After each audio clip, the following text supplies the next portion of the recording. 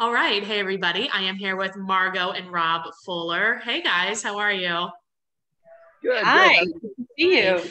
I appreciate you being on. So, they are with Nest Seekers International Brokerage. But the cool thing is that they are licensed in three states. So, New York, New Jersey, and Florida. So, that's what we're going to talk about.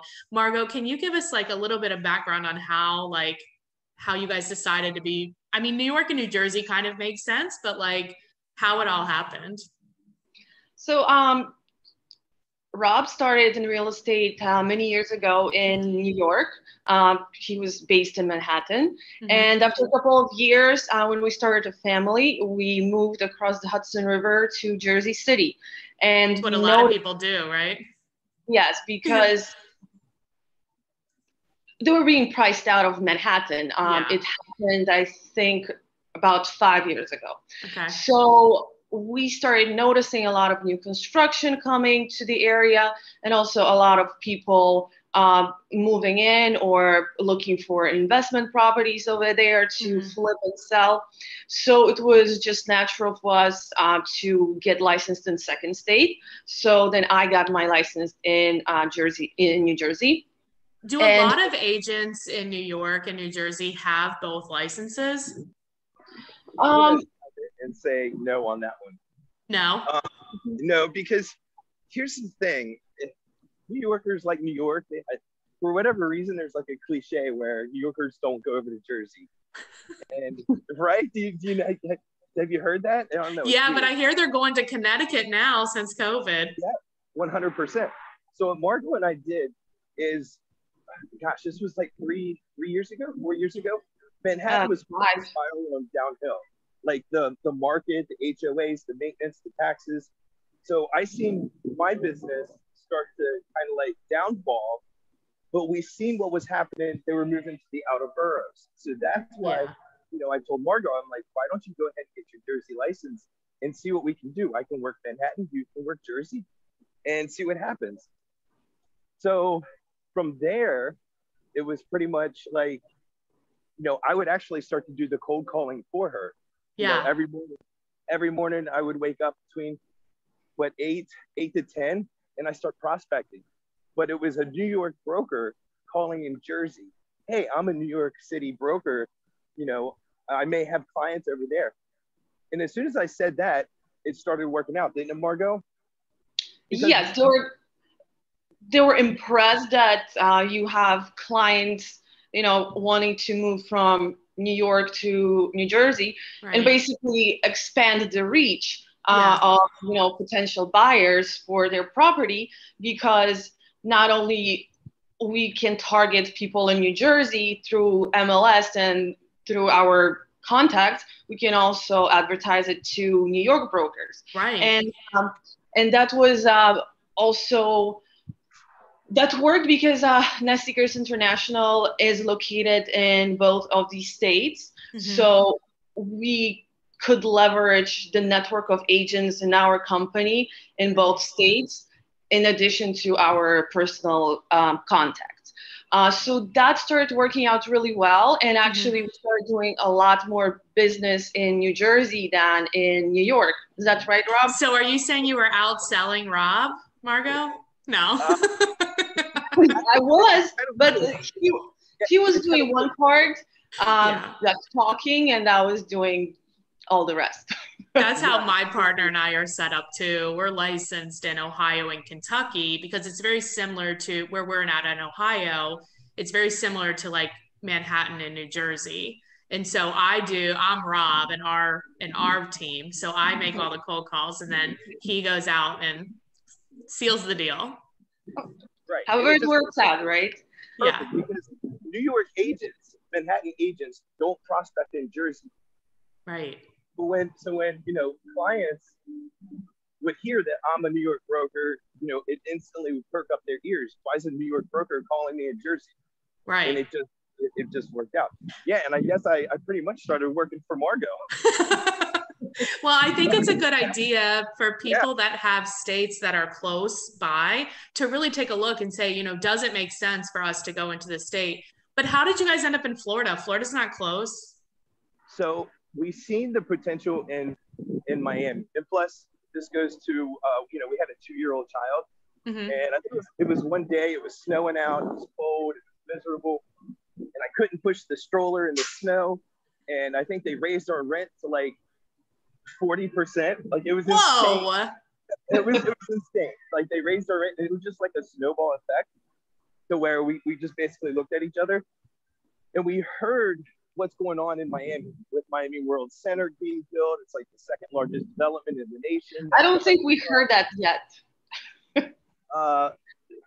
Somewhere down the line. We're basically just fed up, I guess, with Snow.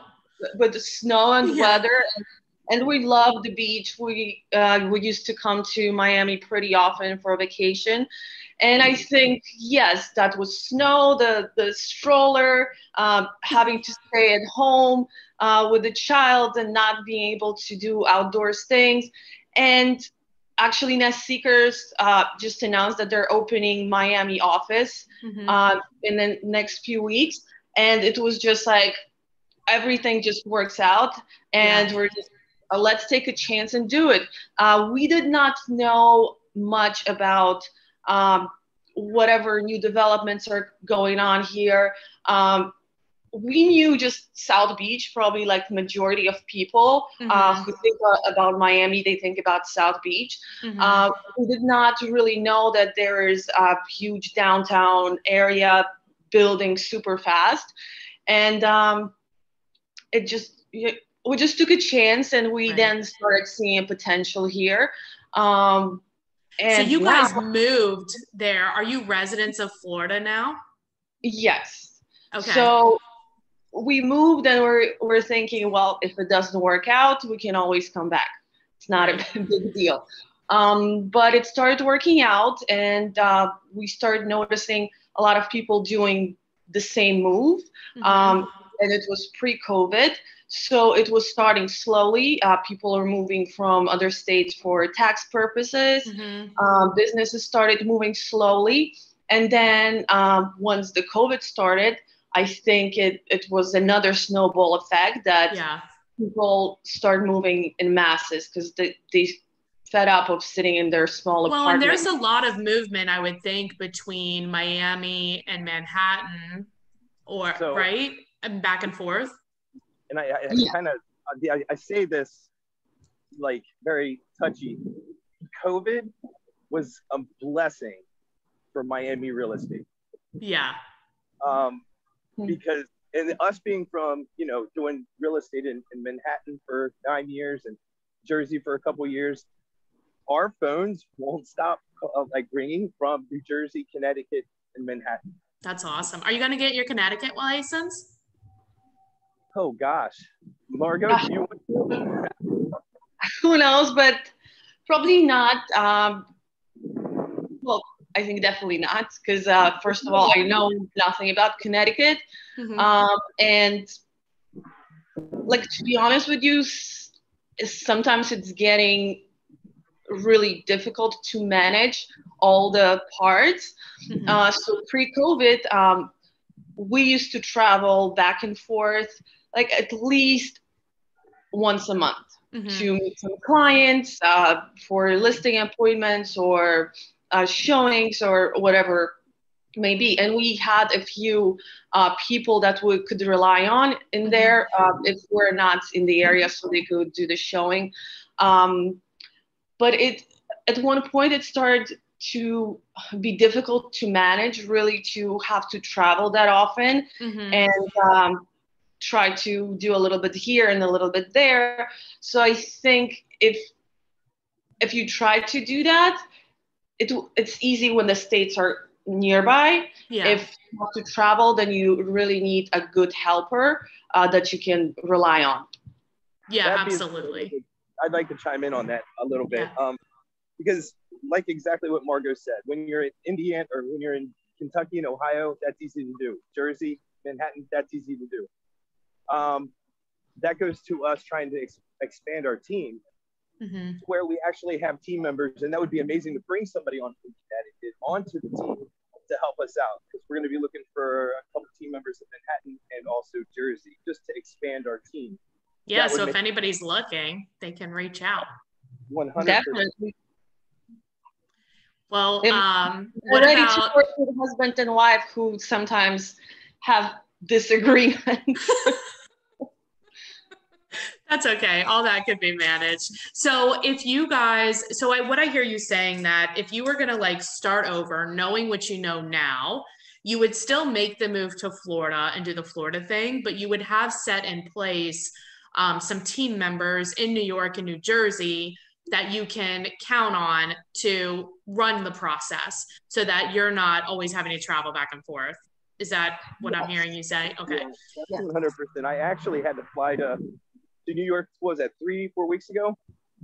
And somebody called me for, I won't say the exact CrossFit, but it was in a CrossFit affiliation in downtown Manhattan. They called me, they said, Rob, we're getting kicked out of our facility at the end of the month. We need your help, like now. So you do commercial and residential? Correct. We do it all. Wow, you guys are busy. So I jumped on a flight to New York, but it would have been so much easier to call John Doe in New York to say, hey, help these guys, help them out if they were on the Fuller team. Right. And then, I mean, when I was traveling around the world and running our team back in Ohio, so like if I'm in Japan and I'm running our team back in Ohio and Kentucky, I'd be like, I'll be on Zoom, set the appointment, and then I can be on Zoom and you just go there and talk and whatever.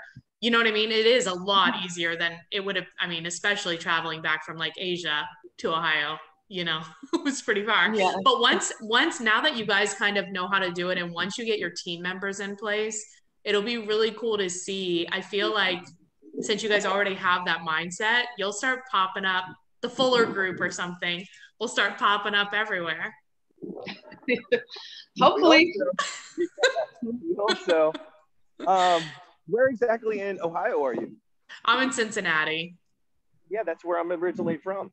Hey, cool. We'll talk about that afterwards.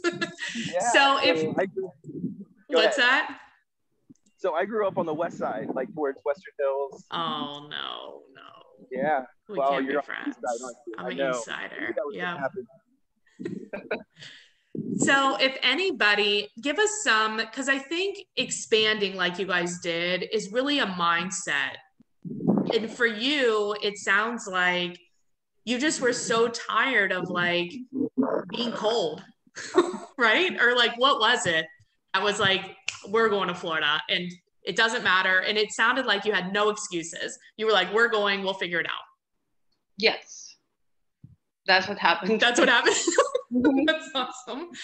And what's your advice to people that are like getting close to that, where they're tired of where they are, but they don't want to lose their business where they're at, but they want to go somewhere else?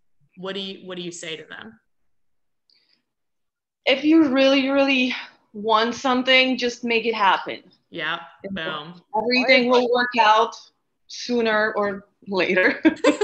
You have to make the jump. You have to make the leap. Yeah. And if it's possible, if you're wanting to do something crazy like that, join somebody who's already got the team established. Yeah. And that's probably the best advice I could probably give somebody, is join a team who's been doing it a while and learn everything from them. Yeah, definitely. That makes sense. Well, if people are interested in helping you expand your team, join your team, or they have a referral for you in Florida, New York, or New Jersey, what is the best way to get a hold of you guys? I think email or text is best. So our emails are Margo, MARGO, @nestseekers.com, and Rob's is ROB @nestseekers.com. Okay. That way. Maybe we can have a phone number below or something. Yeah, what's your number? 347-580-3745. Awesome. Well, I really appreciate you guys being on. Thank you so much. Thanks for having us. Bye.